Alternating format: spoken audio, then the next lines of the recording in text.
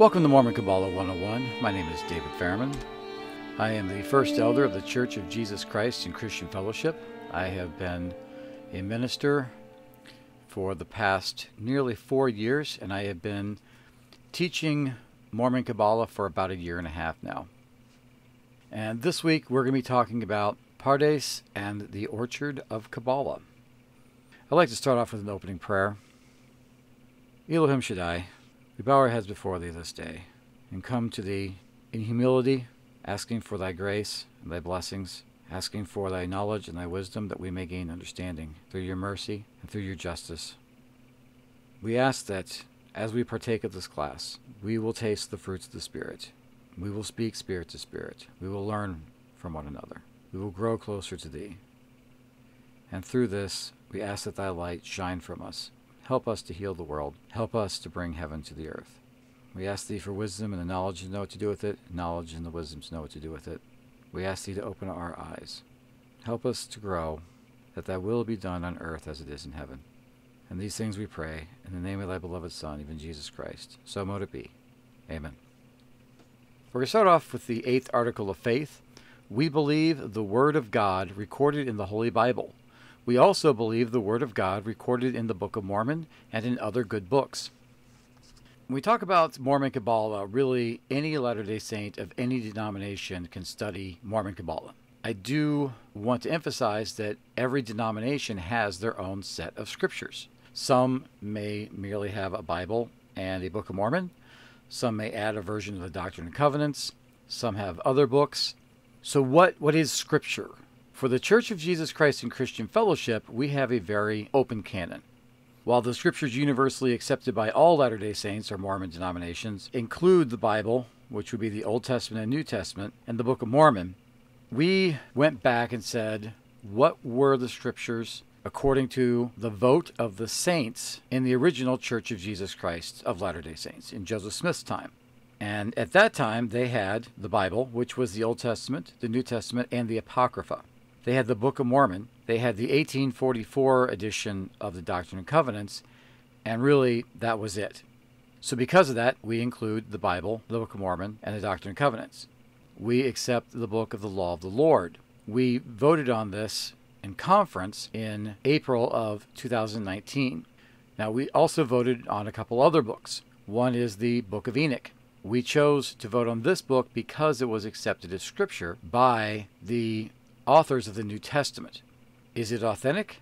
It's at least as authentic as the Book of Daniel and the Apocrypha and several other Scriptures, but it was preserved by the Lord through the Ethiopian Church, and so we have a version of it in our canon. In addition, I took a collection of various writings from Joseph Smith and other members of the original Restoration Church before it was organized. Some of them were written after, but it's all events before it was organized, and compiled what's called the Book of Avar. Avar is Hebrew for past. And that tells the story that ties all of us together as Latter-day Saints. From before Joseph Smith was born, the visions that his mother and father had, all the way up until the printing of the Book of Mormon. In addition, we also have a book of Scripture called the Book of Remembrance. The first revelation that I was inspired to write down and present is the opening first chapter of this book. The second two are revelations that I received back when I was in high school in the 80s. The rest of that book is a series of revelations that I received in January of 2016. We also voted to include a number of other dreams, visions, and revelations that I had, and those are separated out into two separate things because they're going to be compiled differently in the future. But currently you can buy an edition of the Book of Remembrance with these other dreams, visions, and revelations. When we say these are canon, what does that mean, and why were other things excluded? It should be remembered that additional Scripture will always be forthcoming. There will always be more revelations to receive. We were instructed, as a fellowship, to put together a collection of all the Scriptures of the Latter-day Saint movement in a way that's not binding to us. Why? Because the true Scriptures, and we'll get into this in a minute, are written in our hearts. So when it comes to our bylaws as an organization, really the only thing that's in there that we need to say we believe is the Bible and the Book of Mormon. All of the other scriptures that are there are used for things that we do. We need a version of the Doctrine and Covenants, which we're currently putting together. It's called The Doctrines of the Saints. And that book basically tells us how to run the organization.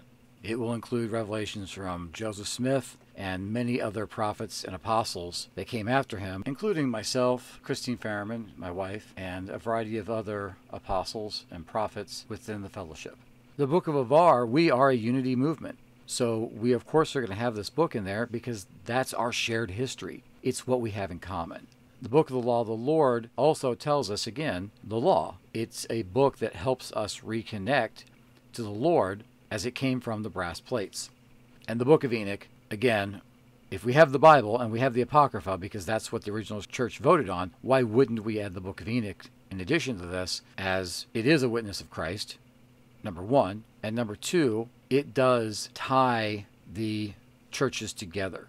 It was used in the Church of the Apostles in Jesus' time, and so it answers and fills in some of the blanks that are missing in their writings.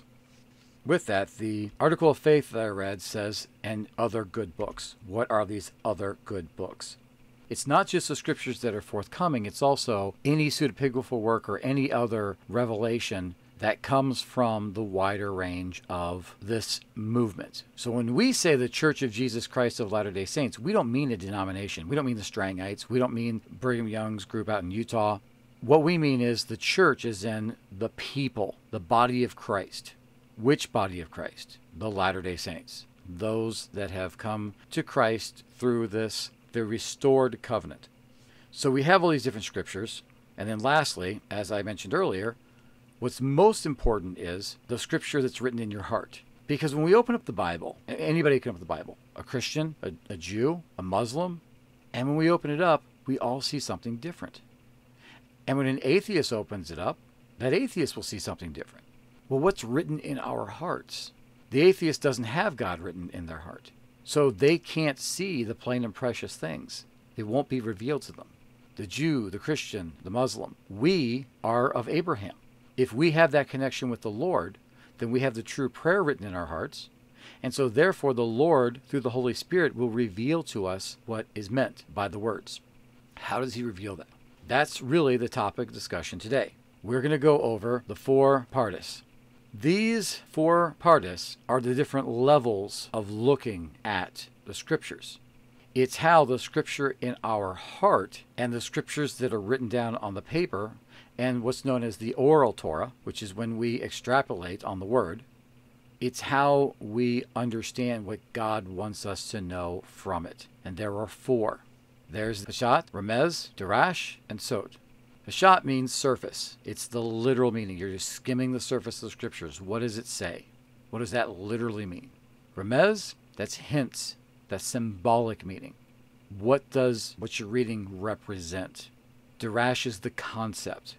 You're getting into that deeper wisdom of God. And Sod is the mystery. That's the revelation that God gives us. Have you ever been reading a scripture and all of a sudden something just clicks with you? It just clicks. That's Sod. So let's dive into these. Let's talk about these concepts. I'm going to start off by reading a translation that I did of Genesis 1 through 2. In the beginning, Elohim created the earth and the heavens. Over the surface of the abyss was darkness, waste, and formlessness. She became the earth. The spirit of Elohim hovered over the surfaces of the waters. So the first rung is the plain or contextual meaning of the text. Peshat, it's Hebrew, it means simple. Peshat is the first stone in the foundation of scriptural understanding. So in this verse that I just read, these 2 verses, we can all see very clearly and understand with simplicity that there was a beginning to this world. It started somewhere. And we know by reading this, or at least we understand or comprehend, that Elohim, which is a name for God, had a hand somehow in that creation. So he took what was there. He took the darkness, the waste, and the formlessness, and she became the earth. Now we can take this and this plain, simple view of it, and in context, we can now understand the rest of that first chapter. In addition to that, we can also look back and study who were the people that wrote this, who were the Hebrews, who were the Israelites, who were the Jews, who were the people that translated this into English. Look at it from those cultural perspectives. So you can see it as a point in history, You can see it through its cultural relevance and gain all of these perspectives that are tied to this world. And there's nothing wrong with that. This is the first rung of the ladder. Now, one thing we have to keep in mind, though, when we're using this approach is that authors in the scriptures are not always literal in what they say. So, for example, if an inanimate object is used to describe a person, a place, or something, if a donkey, for example, begins to talk, all of these things, or inanimate objects, are brought to life. These things are likely figurative, and that's when we've got to get into the culture. We've got to see, what would the original readers think this meant? The same is true of figurative statements. That helps us dig in and look a little bit deeper. One thing to keep in mind is that God gave us this to help us find Him, to find spirituality, not as a history book or a science manual. So when we're looking at this on the surface, we don't want to become too fundamentalist. We don't want to get too literal with this. I've talked to people who seem to have this idea that, well, Genesis says the earth was created in 7 days. So either God is right or science is right. Well, no. Look at it culturally. When it says 7 days, what does that mean? If the sun and the moon and the stars hadn't been created, how did you even have the first couple of days anyway? When you're skimming over the surface, you want to make sure that you are looking at it in perspective. Don't just grab what you want and change the meaning into what you want it to say. But the fact that we have to go deeper isn't the problem. That takes us right into Remez. This is Hebrew for hints, and it follows after Peshat with the allegories. We start looking at the deeper meaning in the text by looking at the symbols. We look at it from a different angle. So let's take that quote from Genesis and let's read it again. In the beginning, God created the heaven and the earth was without form and void, and the darkness was upon the face of the deep, and the Spirit of God moved upon the face of the waters. It's translated differently. Let me read it again. In the beginning, the unnamed created Elohim and the heavens and the earth. Over the surface of the abyss was darkness, waste, and formlessness. She became the earth. The Spirit of Elohim hovered over the surfaces of the waters. Now, I've just read that 3 different ways. Did any of these really change what it means on the surface? We know that there's a God. We know that these things were created by that God. But does it offer us another way of looking at it? Absolutely. In one, God moves, and the other, Elohim, hovers. In one, the earth is female, and the other, genderless. Both of these are correct. They're just different ways of looking at and translating the same text. What are the symbolisms here? Knowing that the earth is female, what does that lean towards? What does it represent? What does it make you think? What's being hinted at here? In addition to that, all of these words have a variety of different meanings. Like I showed you, there's different ways to translate this. Which one's right? Which one's wrong? The Spirit will be your guide. The point of Remez isn't to translate the scriptures in a way that justifies what you want it to say. The point is to find several different views and allow the Spirit to teach you what God wants you to know. So let's move on to the third one here. Darash, Hebrew for concept. It can also be pronounced midrash. If you're familiar with Jewish text, you'll know what the Talmud and the midrash are. In Darash, we apply both Peshat and Remez. We can take different verses and put them together to create, if you will, a new scripture with a deeper meaning. I'm going to give you an example here. I'm going to take several different scriptures talking about unconditional love, and I'm going to put them all together. I'm going to take John 15:13, Matthew 26:24 through 25, Matthew 11:28 through 30, and Doctrine and Covenants 93C from the Community of Christ edition and 93:20 from the Church of Jesus Christ of Latter-day Saints edition, the Utah Church. Listen how all these flow together. Greater love hath no man than this, that a man lay down his life for his friends. If any man will come after me, let him deny himself, and take up his cross, and follow me. For whosoever will save his life shall lose it, and whosoever will lose his life for my sake shall find it. Come unto me, all ye that labor and are heavy laden, and I will give you rest. Take my yoke upon you, and learn of me, for I am meek and lowly in heart, and ye shall find rest unto your souls. For my yoke is easy, and my burden is light. And all those who are begotten through me are partakers of the glory of the same, and are the church of the firstborn. All of these are different scriptures written in different times and from different perspectives. But notice how they all flow together. Why? Because they all came from the same God.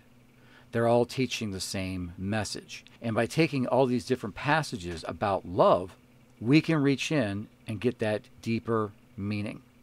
In this example, we take some verses talking about Jesus' sacrifice, picking up our crosses, and following him, both very difficult sounding tasks. We add his teaching that through him our burdens will be light. And in the end, it reminds us of why we're doing this, that we're going to be with him, partaking in his glory. And we learn a greater truth. We used the rash to put these together and find a deeper meaning, a deeper truth. And we can do this, well, really, we do it all the time. Whenever you see someone reading a scripture and then comparing it to another scripture, that's literally what we just did here. Well, Jesus said this. Well, he also said this. Well, they're not contradictory. How do they flow together? How do they tie together? And if they do seem contradictory, how do you unify them? How do you put them back together? Now, all of this really goes to the next level when we get to the fourth, sod. This is a Hebrew word meaning hidden. It is the secret or mystical meaning of the text. When we say secret and mystical, it sounds all mysterious, but in reality, it's that deeper meaning that you don't get unless you have the Holy Spirit. Look, for example, of when Jesus is teaching his followers that we must eat his flesh and drink his blood. All these people basically ran away, right? They came to him for food, and he's offering them spiritual enlightenment. Because they were looking for worldly food, they didn't understand. They thought he was talking about cannibalism. Of course they're going to run away. But those of us who have the word, the true scripture written on our hearts, we see the spiritual message. We understand what it means. This is referring to us accepting him, accepting his grace, and then moving our lives forward to do his works. It's speaking of that sacrament of communion that he taught to his disciples at the Last Supper. The bread is a symbol of the spring harvest, the grapes, autumn. This is the Alpha and Omega of the harvest season. In Exodus 25:30, God commands us that the bread of the presence be placed upon the table before me always. Isn't that exactly what Jesus said? I am with you always. Matthew 28:20. Really, I could give a whole sermon about the bread and the wine being the flesh and blood of Christ, symbolically. But those that are just looking to be fed physically, they're not going to get it. They don't understand the mystery. That's what makes it a mystery. It's not that it's complicated. It's not that it's hard. Their eyes are just closed. They refuse to see. It really is a ladder. It grabs all of the other parts of the Pardes and ties them all together. And by the way, I should add that Pardes means orchard. So when we think about the tree of life in Lehi's dream, it's the Word of God. Well, the Word of God is Christ. That's what the fruit is. But the Scriptures are also that tree of life. When we reach up and grab an apple from the Pardes, that's the Scriptures. That's God speaking to us through the Scriptures. Sod is also revelation and inspiration. Revelation is the voice of the Lord coming to speak to us, angels coming and visiting us, directly teaching us, just as we read Joseph Smith Jr. enjoyed in the Book of Avar. Inspiration is that burning of the bosom, that spirit guiding us, just as, again, in the Book of Avar, we read Oliver Cowdery-Felt. That's Avar 17. These gifts, these are gifts of the Spirit, and they can be ours if we seek them, if we seek truth and the blessings of God. We can't just seek spiritual gifts because we want them. We seek them because we're trying to deepen our relationship with God. We're trying to find that deeper truth. If we ask, the Scriptures tell us we will receive. So what does all this have to do with Kabbalah? Let's talk about the orchard. Luke 17:20-21 says, "The kingdom of God will not come by looking for it. Don't tell people to look here or to look there. Indeed, the kingdom of God is inside you." What's the church? Is it a building? When no one's there and the building's empty, is it still a church? Is it the organization people belong to? If everyone left, is there a church? Is it the ideology? When ideas change, is the church destroyed? The church is us. The church is the people. The kingdom of God isn't a building that we go to. It's not a book that we crack open and study. It's the Holy Spirit residing inside of us. And that is what Kabbalah is all about. Turning it inward, finding God inside of us so that we can cleanse our desires. And as we cleanse our kli, Hebrew for vessel, God's light will pour from us to heal the world. So in Mormon Kabbalah, we use the Pardes, the orchard, for the internal and eternal progression. It's easy to look at this and say that Sod is the true Kabbalistic approach. But that would actually be inaccurate, because how can we have Sod if we don't climb the ladder, if we don't have all four together? So to have the true Kabbalistic approach, we must view the scriptures combining all of the Pardes. And then we take that message and we put it inside ourselves. We pull it inward.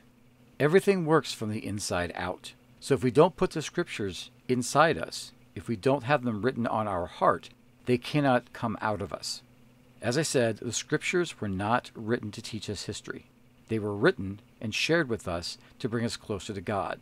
The men and women that wrote the scriptures took something spiritual and put it down into a human language. It's in a code. And the only way to interpret that code is to join them where they were when they wrote them. And that is in the presence of God, in the Spirit of God. So with that in mind, Kabbalah teaches us when we're reading the scriptures, we are everyone in that story. We are Moses. We are the Pharaoh. We are Peter the saint and Simon the magician. We are Moroni and we are the Lamanites trying to find and kill him. Think about that. Does it make sense? A lot of times we look at the scriptures and we just skim the surface and we say, oh, this is how this person did it. What a great moral story. But turn it inward. Aren't you Nephi? Weren't you born of goodly parents? Weren't you taught to read and write? Aren't you Laman and Lemuel that sometimes question authority? The question is, as we move up, are we developing the Laman and Lemuel attributes, or are we rising from Nephi to Jacob, to King Benjamin, to Mosiah, to Alma? Are we cleansing our desires, or is wickedness breeding and festering inside of us? O ye that are pure of heart, lift up your heads and receive the pleasing word of God, and feast upon his love, for ye may, if your minds are firm, forever. That's Jacob 2:50 in the RAV, 3:2 in the OPV. As we are in the orchard, use the wisdom that God grants us to see the divine nature and the symbols of the dynamic process in the order of God. Look at the creation through the eyes of Kabbalah. Study my word, which hath gone forth among the children of men, and also study my word, which shall come forth among the children of men, or that which ye are translating, yea, until ye have attained all which I shall grant unto the children of men in this generation, and then shall all things be added thereunto.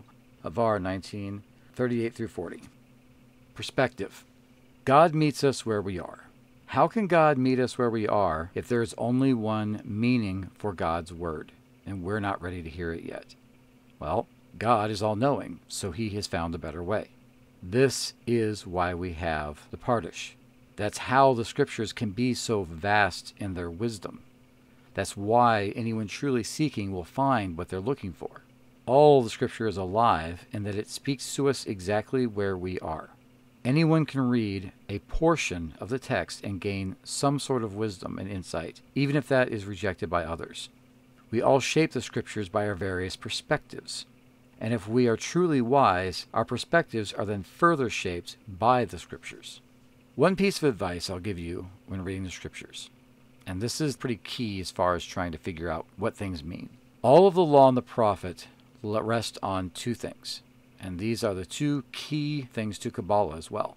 Love God and love your neighbor. Jesus said that these were the two great commandments. They are what all the law and the prophet rest upon. If you're reading a scripture and you think about it long and hard, and you cannot see anything in that that helps you to love God and love your neighbor, your perspective isn't there yet. That scripture is not for you.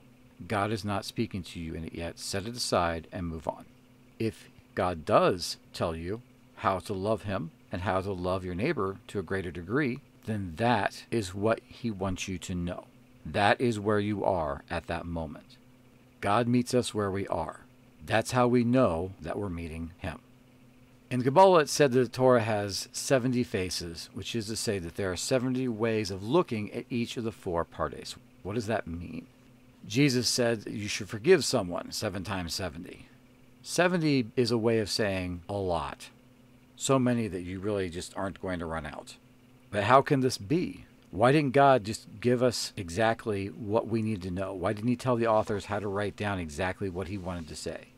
If we take every word in the scriptures, then we take every sentence, and then every verse, and then every paragraph, and then every chapter, and then every book, and then every collection of books, and then every grouping of words, and then combine them, every combination of grouping every passage together to come to new conclusions, again, this is the Pardes Darash, and any other way we can think of the study of Scripture, and multiply these by 4, and then again by 70. I don't know if we've reached infinity at this point, but that is a lot of perspectives. And really, that's the point. The point is that the Scriptures can speak to all of us. They can meet us where we are. We just have to listen, and we have to pay attention. This is a class on Kabbalah, beginner class on Kabbalah. Obviously, this week we're looking at how to read the Scriptures in the light of Kabbalah. So what is Kabbalah? If you ask 10 people, you're likely to receive 10 answers. But the one similarity you should find among all of them is, it is there to teach us a deeper truth to life. And as we find that truth, bring us closer to God. In the Zohar, there's a story. The sages taught 4 enter the orchard, and they are as follows: Ben Azai, and Ben Zoma, Ahir, and Rabbi Akiva. Rabbi Akiva says unto them, when you reach the pure marble stones, do not say, water, water, because it is stated, he who speaks falsehood shall not be established before my eyes. Ben Azai, he glimpses and dies. With regard to him, the verse states, precious in the eyes of the Lord is the death of his pious ones. Ben Zoma glanced at the divine presence and was harmed. And with regard to him, the verse states, have you found honey? Eat as much as sufficient for you, lest you become full of it and vomit it. Ahir chopped down the shoots. Rabbi Akiva came out safely. Does this mean that we, as we get closer to God, and we study Kabbalah, and we study the Scriptures, that we're going to meet the fate of one of these 4 men? What if we actually meet God? What if we receive the second Comforter? No. Remember, in Kabbalah, what did I just tell you? We're everyone, and everyone is us. The fate of all 4 men is our fate, or in other words, our desires. When we meet God, we will die. Does that mean that we're going to physically die? Not necessarily. This is to say that we will no longer be the person that we once were. We will be changed. We'll be born again. Does that sound more familiar? Our wicked desires will be purged from us. Will we go mad? Will we go crazy? No, again, our perception will change. People who aren't born again, who don't have that perception, they're not going to understand. They haven't experienced it. Take a look at the example of Galileo. He said the sun is the center of our solar system and not the earth. Look what happened to him. People thought he was nuts. They locked him up. In fact, the Catholic Church just recently apologized. This is exactly what will happen with us. Because we change our perceptions, we change who we are. And the traditions of men will see us as heretics. And that's exactly what it says happened to the second man. We will abandon the authority of men for the authority of God, but we, our true selves, will walk away unharmed. And that is to say that we've been washed clean. All the things that weren't really us are gone. The old us is dead. We're seen as mad, crazy, because we don't see things from a worldly perspective. We'll seem to be chopping down the shoots, but in reality, we've actually come out unharmed. We've come out better. We've come out clean. So taking a closer look at all this, Matthew 5:3 states, happy are the poor in spirit, for in them is the kingdom of heaven. The most interesting perspective to come out of Kabbalah, in my opinion, is the idea that heaven isn't some faraway place. It's not something to look forward to. It's not an eventuality. It's not coming. It's already here. It's something real right now. We just have to open our eyes to see it. And I say this because Kabbalah is about perception. Everything we talked about today was not which scripture's right and which scripture's wrong. It's about how we perceive what we consider scriptures. The 7th principle of Kabbalah is change perception, change reality. Why? What does that mean? It means that heaven is all around us. Heaven is in us, if we but see it. So how then do we find heaven? I recommend we start by walking around in the orchard. That's our class today, and I leave it with you in the name of Jesus Christ. Amen.